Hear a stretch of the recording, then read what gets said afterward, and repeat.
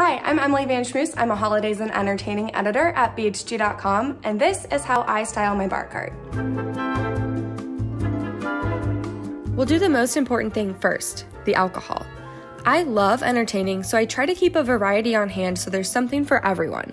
I start with the 5 basic spirits: vodka, gin, rum, whiskey, and tequila, and then I also keep a few bottles of wine on hand for anyone who doesn't want a cocktail. Next, we'll add the glassware. You don't have to put an entire set of 8 glasses out. I just like to keep a couple options out on the bar cart all the time, and then I'll add more if I'm actually throwing a party. Before guests come over, I make sure to put out a full ice bucket along with tongs and garnishes for the drinks. Of course, the drink materials are the most important, but I also like to decorate with a couple cocktail recipe books. They're cute and they're a great inspiration when I'm looking to try something new.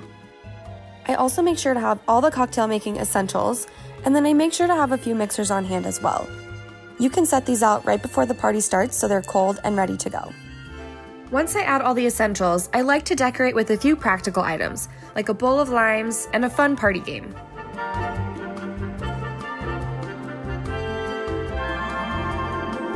To complete the look, I also added a cocktail-themed art print.